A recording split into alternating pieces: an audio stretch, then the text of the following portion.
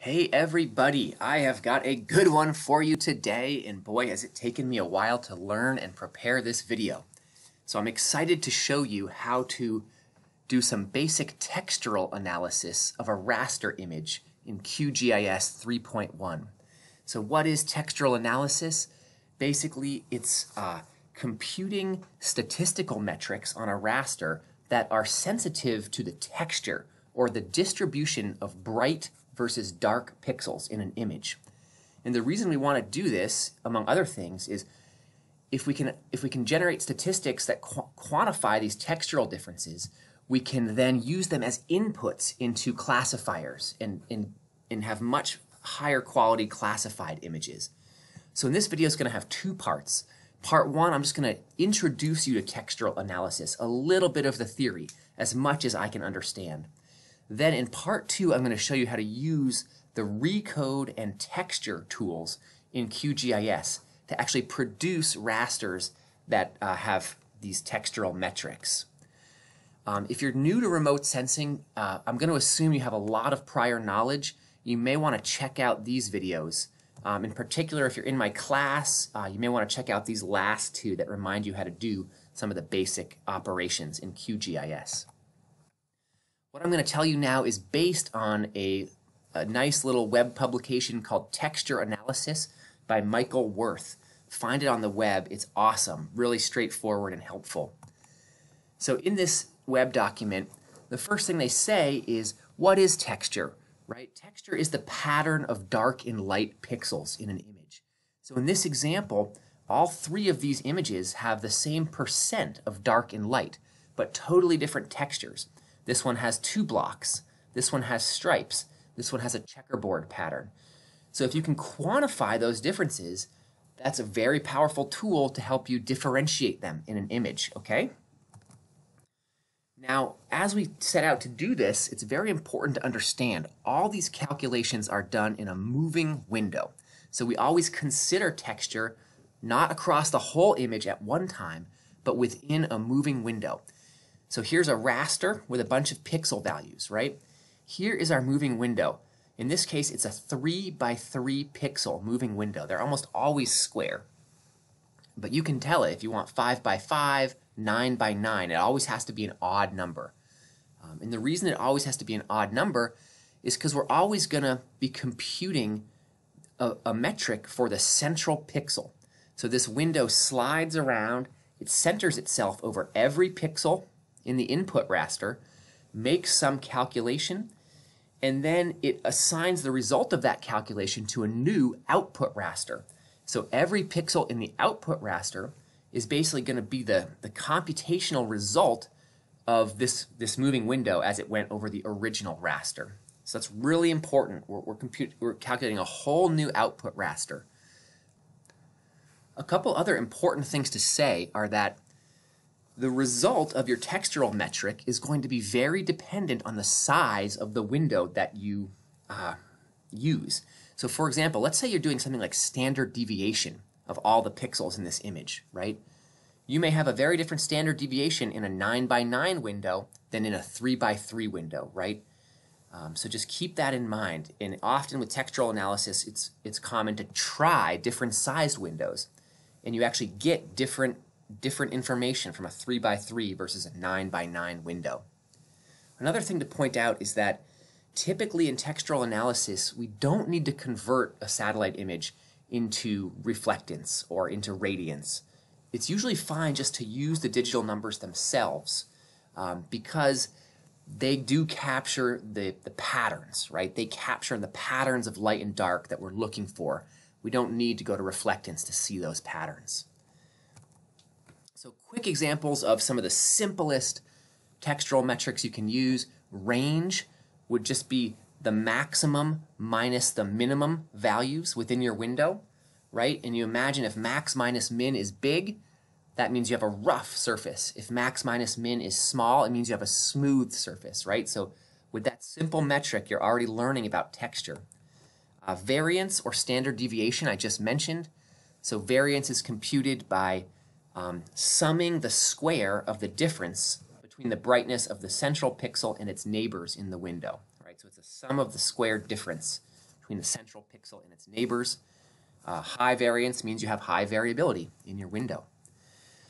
Now, beyond some of these simple ones, almost all textural metrics require pretty complex matrix operations. And many of these are based on what's called a co-occurrence matrix, in which you essentially take your window, in this case a 5x5 window, and you look at it from different directions, different dimensions, and you basically assess how often these numbers co-occur with each other. How often do they co-occur if you look at it on this angle? How often do they co-occur if you look at it coming across this angle, right? And then you build a matrix that kind of captures these co-occurrence rates, basically, and their pattern. And then from this matrix, you can extract all kind of statistics. I really urge you to look at this document by Michael Worth. It explains it all very clearly. Okay, so switching now to QGIS. How do we actually calculate texture in QGIS? We're going to use two GRASS tools. So these are tools that are part of the GRASS package, but are available in QGIS. And the first one is called r.recode. What this essentially allows us to do is take a raster and assign, let's say your raster has the values 0 to 50, right? It's going to allow you to rebin those or recode the values typically into fewer values, okay? And the reason we would do this for textural purposes is because it's going to make, if you have fewer integer values in your raster, it's going to make this kind of co-occurrence matrix much smaller and much simpler. This matrix is 3 by 3 because we only have 3 integer choices in the image. If you have 200 integer choices, this becomes a 200 by 200 matrix. The calculations take longer and may have more trouble identifying patterns. So if you have fewer integers in your image, it's faster and I think easier to identify patterns and textures. So that's why we want to use the recode tool. Okay, so here's the syntax for the recode. It's a text file that has a bunch of rows in it, and those rows go the old low value to the old high. So the range that you're trying to reclass, and then the new low to the new high, in the range that you now want to map things into, okay? So we're going to have a bunch of rows that specify those values. Or you can do old low, old high to a new value. Okay, so once we've recoded the raster, we're then going to use the QGIS tool r.texture. And we're going to run r.texture on the recoded raster. And this r.texture is the algorithm that actually computes all the textural metrics. And here are a bunch of them. And honestly, I don't understand them all. Some of them sound familiar, though. Entropy is one. Variance, we just talked about that. Angular second momentum, contrast, correlation. So these are pretty complex metrics and really powerful tool. So before we go to the QGIS, if you're in my class, please pause the video, read this list very closely. This is a list of things you need to do to prepare to go forward with this video and the subsequent videos. So make sure you've done these things to get your GIS project ready. All right, so with that said, let's head into the QGIS.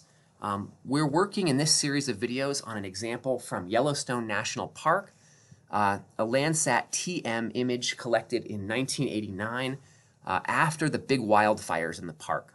And our goal is going to be ultimately to to classify the Landsat image and make a map that shows burned areas, which are here, these kind of darker areas, versus unburned areas, right? So the burned areas are these dark ones. So that's our ultimate goal. And right now, we're just going to create a bunch of textural rasters that we can then use as an input into classification. Okay, so first I want to show you how I've prepared a list of rules to input into the recode algorithm. So I've prepared them in a Word document. It's worth noting that there is a tool, r.quantile, that lets you prepare these automatically by computing quantile divisions in your raster, but I wasn't able to make that work, but I'm sure you can make it work if you have the time. So what I did is I just borrowed the syntax shown in the r.recode tool and created a list. So what this shows is anything from minus 10,000 to 1 gets assigned to 0. Anything from 1 to 10 gets assigned to 2, and so on and so forth. And I'm going to save this as a text file. Okay, and I'm going to call it recode rules. I'm just going to use plain text. You may have to experiment with a text format that works for you, but I don't think it's too picky. And by the way, how did I figure out these intervals? Notice I only really went up to 50 with my reclassification. The way I figured that out was by looking at the histogram. And one thing I should mention is we're only going to do this operation on our band 2 raster. So I've added just a single band 2. I am not going to do this on the full band stack.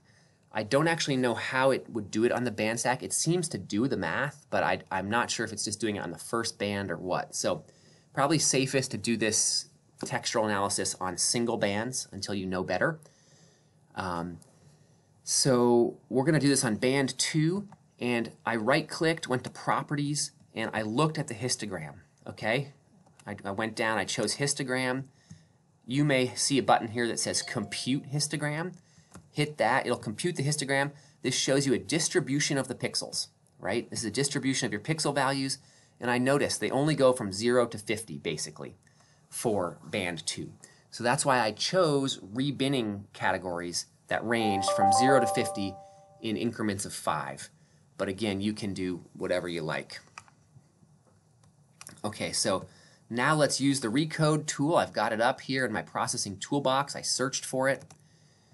And I'm going to set this to make sure I'm on the correct band 2 image here, right? I'm not on my full multi-band raster. I'm just going to do this to band 2, single band. Here I'm going to give it the file containing the recode values. So go to wherever you saved your text file and call up your recode rules that we just created. And I'm going to just leave this as a temporary file and hit run and hope for the best. Okay, the tool has finished. We'll close it, and it loaded the recoded raster, and it looks like it worked after lots of trial and error, I won't lie. So this is the recoded raster. If we open it up, notice that the raster that previously had continuous values from like 0 to 50 now is binned entirely from 0 to 11. I'm not actually sure why it's still showing these values down up to 255, but I don't believe they exist in the raster. The raster now has only 0 to 11. We can check that by going and looking at the histograms. Right-click, Properties, Histogram, Compute Histogram, and you can see our histogram is indeed now focused between numbers 0 and 11. So we'll hit OK. Good. So now this is now going to be our input into the textural analysis, right? We basically reclassified the raster into having much fewer integers, and now we will search for the second tool, r.texture. Open that, and so now of course we're going to run r.texture on the recoded raster we just made. We can click here to choose textural measurements. We're going to just choose a few. Let's go with ASM, contrast, correlation, variance. Let's go with entropy as well, and the correlation matrix. So we'll hit OK. I'm going to use I think a 7 by 7 moving window, and I'm going to keep the distance equal to 1, so we get the full pixel correlation. I'm going to save this to a actually no, we're going to put this in a directory. This creates a bunch of output files. So you want to actually create a fresh directory. So I'm going to use this folder Yellowstone Landsat B2 texture output, right? I named my folder with meaningful words. Select it, we'll hit run. This will take a second to compute all these metrics. Okay, the calculations have finished. I closed the output dialog window, and it doesn't add them automatically, so we'll go to add raster, and go find that folder that we had just stored everything in. And here it is. And you can see for each output it created a pair of 3 files, which is a TIFF raster plus some metadata.